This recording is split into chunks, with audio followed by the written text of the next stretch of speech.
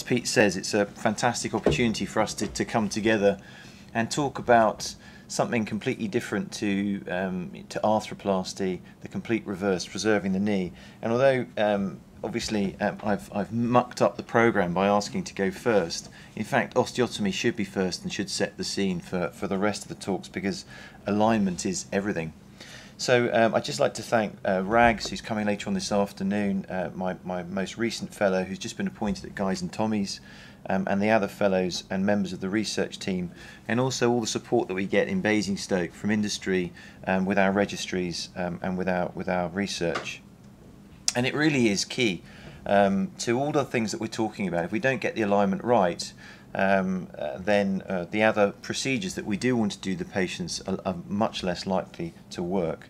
And we can do it to retension ligaments to improve function, but obviously most commonly we use it to unload damaged arthritic compartments of the knee.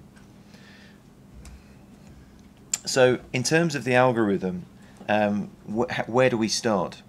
And I mentioned at the very start of my lecture that really getting the alignment right is the first part of putting the jigsaw puzzle together in terms of treating patients' problems. And this, I think, is also a Tim Spalding slide in terms of what we should do. So get the alignment right, think about the instability issues and do the ligament reconstructions, deal with the meniscus, deal with the joint surface, and then obviously we need to rehab the patients, and that's from Verdonk. And this slide for Roman Sale, the current ESCA president, often gets shown by myself and others, because it's such an important message, and probably the key message from the talk is this is where we want to keep our patients in the repair phase. We want to avoid the reconstruction and arthroplasty phase for as long as possible. Our patients are living into their 80s. We know that joint replacements have limited lifespans, and also the outcomes are unpredictable. And this is where we should be making the effort to maintain patients in the repair phase. So we know with meniscal surgery we can excise or we can repair. And we're going to hear later on today from others about the options in terms of meniscal scaffolds and in terms of meniscal allograft transplantation. We also know that we can do things to the joint surface. We can tidy them up, microfracture. We can actually replace with the patient's own tissue, or we can use these new allografts, fresh frozen options that are available. And of course we have cartilage resurfacing opportunities, and then we start to move into joint replacement. We have these new metal and plastic partial replacements, and then we have the replacements that we're all familiar with.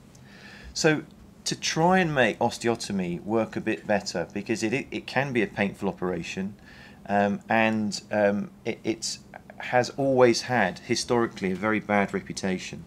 And what we've been trying to do with this operation, as we've brought it into its new form, is to make it as minimally invasive as possible and make the rehabilitation as quick as possible for the patients. And we've done this by making smaller incisions. We now use a precision, what we call a precision bone wedge. We use these small plates and we use cryotherapy. And it is possible to use big and small plates through small incisions through an operation that can take 30 to 45 minutes in skilled hands. It's very important to have the correct equipment, and these are expensive. This Striker saw blade, the handpiece is expensive, the blades are £200, but you can see how it's not cutting my glove. And particularly on the femur, you can use your finger as the homen at the back of the femur to protect the neurovascular structures, and you can have complete safety knowing that you're not going to cause injury or harm because of this fantastic device from Striker. We used to use these big incisions, extensile approaches, and in fact Neil said that when he first started at Stanmore, one of the surgeons, Carl Nissen, used to just drive a sharp osteotome straight into the bone without making a skin incision, and that was how he carried out his osteotomy. And we've moved on to this Hanover approach, this from Christian Clay, this minimally invasive approach. And in terms of the landmarks, obviously this is not beginner surgery. So with osteotomy, it's important that you become familiar with the technique, and as you gain confidence, you start to move to this to smaller and smaller incisions into what you're comfortable with. So here I've marked out the back and the front of the tibia and the pes, and you can see the joint line above. I'm then going to mark out where I think I'm going to need to be in terms of getting the top of the plate and the bottom of the plate.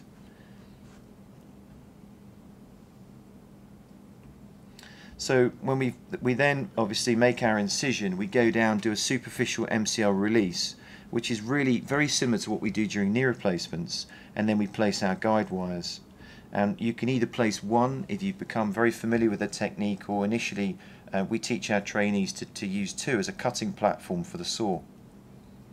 Again, just to sort of reiterate that this is, I think, a key piece of equipment, and if you don't have it, get it in, try it, and once you've persuaded your line manager that actually having a neurovascular injury is potentially expensive, this is something that I'm sure they'll agree is a device that you can have as part of your armamentarium. We do a biplane cut, so that means we make the incision, the main horizontal incision, 70% of the way through the bone, or 75%, and then we make an angle of 110 degrees. We make our ascending biplane cut, and we do this because we don't then have to worry about coming through the tendon. We have this lovely buttress of bone that will heal within the first 3 weeks and provide stability, and it really does. Alex Stauble's got some very nice work to show that, it also means that you only have this much of the bone that actually needs to heal as part of your working osteotomy. So once we've mobilized the bone with the saw, we can then finish off the osteotomy, and we very gently tap in the osteotomes, and in fact at this stage really you should be putting them in by hand. The osteotomy needs to be mobile, and you should really try and do that with the saw if you can. So we then came up with this concept of trying to use a laminar spreader without putting it inside the osteotomy gap, and this is obviously dying for an instrument to be made, and the foot and ankle surgeons have something that's reasonably useful for this. But you can see that by placing the laminar spreader onto the wires, it's not in the osteotomy gap, which means that we can place our bone wedge very easily. Now the question is whether or not we should fill the gap. Alex Stauble, he had more than 500 cases up to 22 millimeters, and he never put anything in the osteotomy ever, and he never had a single non-union. So the plates are designed to heal without any material, foreign or bone being placed within the gap. But there is a temptation from orthopedic surgeons to fill that gap. We want to put something in it. It always makes us feel better, and in fact there's good reasons why you should. So in Basingstoke, what we decided to do was take our femoral heads from our bone bank and use these to fashion bone wedges. And we can make these wedges according to our digital planning, so we can make them slightly bigger at the back, slightly smaller at the front, to maintain a trapezoidal space, so that the slope doesn't change. So we can actually use it as a tool to not only stop this from bleeding and act like a cork in a bottle, but also to provide its immediate stability and faster union. So in terms of placing the bone wedge, we use this sophisticated tool, and you can see how the laminar spreader is out of the way. Once the bone wedge is in, that's the operation done. So then you can take your wires out. You then have this window that you can work within to put your plate in, it's so much easier than having a laminar spreader at the back of the osteotomy and fighting with that for the rest of the case. So there are lots of different plates that you can use. This is the NuClip Active Motion 2 plate, which we've been using. Apparently I'm a designer. I made a few comments as a designer surgeon, but it's a nice plate because it is actually stronger than Tomafix. So it was tested by Dietrich Pape. They're the go-to guys in Luxembourg, and NuClip took their plate there, and they've done it for iBalance, Tomafix, Peak Plate, and they've now done it for NuClip Active Motion. And actually, it outperforms the Tomafix in terms of its strength. And Dietrich's about to publish that paper. and it's obviously, again, facilitates a smaller incision, and it's can be done MIS. We then let the tourniquet down, elevate the leg, give tranexamic acid, and then everyone is encouraged to have one of these. Obviously, in the NHS, you have to try and sell it to the patient. Private patients tend to just be quite happy to rent one of these, and I think this makes a huge difference to the outcome. So here's a typical case, and this is really, a lot of this meeting is based around these types of patients. This referred in by another knee surgeon. You can see a failing medial compartment, some patches of grade 4. There's definitely some life left in this knee, and this guy's a very fit, athletic guy who wants to continue with his sport. He wants to continue to be active, and he's certainly not ready for any kind of knee replacement.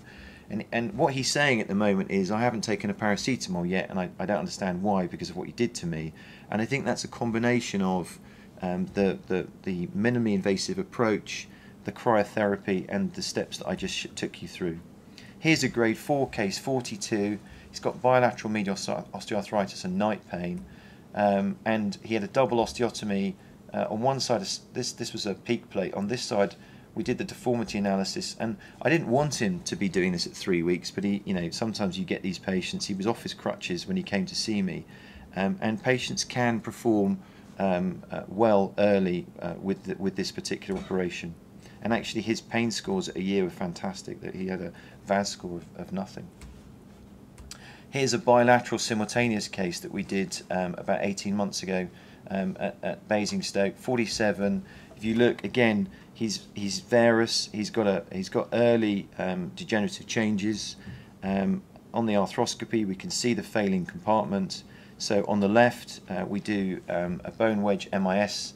On the right, we do the same simultaneously, and this is the patient. The next day, we allow him to fully weight bear. We don't obviously encourage the patients not to do too much for the first couple of weeks, but he was very comfortable and went out the door the next day.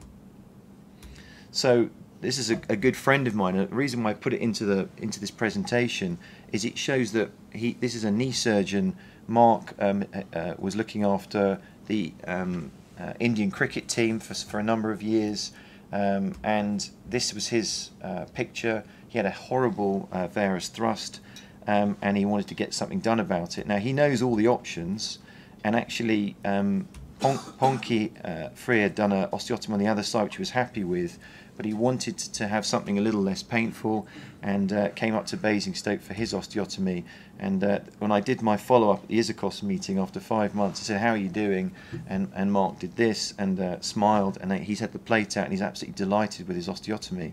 This is another knee surgeon. This chap works in Jordan, and he had this full thickness chondral defect, varus, and came up for cartilage surgery in combination with an osteotomy.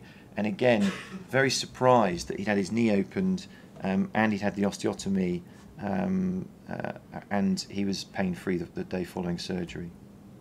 So we've done a study looking at what are these bone wedges doing. We've done one clinically. 28 patients were assessed in each arm, and when we looked at the mean VAS scores, the bone wedge patients did much better. But what was really surprising to me was not the fact that there's much less pain, but actually the outcomes. This is a year actually. This should say 12 months. The Oxford knee score and the COOS was just so much better in the bone wedge group, and that was a surprise to me. And we in that series we had no significant complications. So we've done a biomechanical study with Dietrich Pape. As I say, he's the go-to guy for this, and James Belsey's doing the PhD, and Roman and Dietrich have done the experiments already, and will be publishing that in the very near future. And not surprisingly, the bone wedge does provide significant initial stability. So in Basingstoke, we're close to 1,000 osteotomies now in terms of numbers, and we're following them all. Our DFO series is 172. This is work that I've collected with Chris Wilson from Cardiff and Matt Dawson from Carlisle, and Mike Riesbury and now Sam Yassen are also carrying out cases in Basingstoke. And between us, we're following the cases, and what we're seeing is very similar results for our osteotomy patients to our partial knee replacements in terms of Oxford Knee School, KOOS, and improvement in pain. I'm just going to show one or two slides because we can also apply this MIS technique to the femur. This is again from Hanover. This is Christian Clay's idea, and actually through this window it is possible to do this operation very safely in terms of placing the wires, making the cuts, placing the second wire and creating a cage for the second cut, and you can see that the wires going in, then doing again a biplane cut for the same reasons as I described earlier, so cutting the bone 2/3 and then 1/3 ascending, and then slipping the plate in. And Christian came up with this really clever idea, and this is a really fantastic take-home tip, and it's to use a passport cannula at the top for the top 2 screws in terms of putting your drill sleeves and putting your drill bits in. It makes it so much easier to access the plate because you have this cannula. It just makes it so easy to do that top part of the operation. Very similar in terms of what we do for post-op pain and swelling. So really, osteotomy is all about keeping options open. This is one of Neil's patients. She had bilateral osteotomies in '95. She had an ACL with an MCL done in New York. She had the right knee done in 2003, the left in 2004. She was a good friend of David Murray's, didn't want joint replacement at that stage in her life. So Neil then took her nearly 10 years later to bilateral simultaneous knee replacements, total and partial, and here she is, age 59, at 6 weeks, at an appropriate age for those joint replacements. Oh, that's running. So this is just something slightly lighter, just 2 slides to finish with. This is to say that it works in the elderly. This is Professor Takeuchi's way of assessing his patients at 3 months. He's done this brilliant study on over 70 and under 70-year-old patients undergoing osteotomy. It's a fantastic study that he's presented and I believe about to publish on. This is another lady who's had an osteotomy, and this is her at 2 months, 81. It's just amazing. And look at this 87-year-old lady doing her rehab at 3 months. And it just makes the point that if it's appropriate, age really shouldn't come into the equation in terms of osteotomy. So we're having our 10th masterclass in December. We're going to do a live femur this time. We're going to do a distal femoral osteotomy to mix it up a bit, and you're all welcome to attend. I'll take any questions. Thank you very much.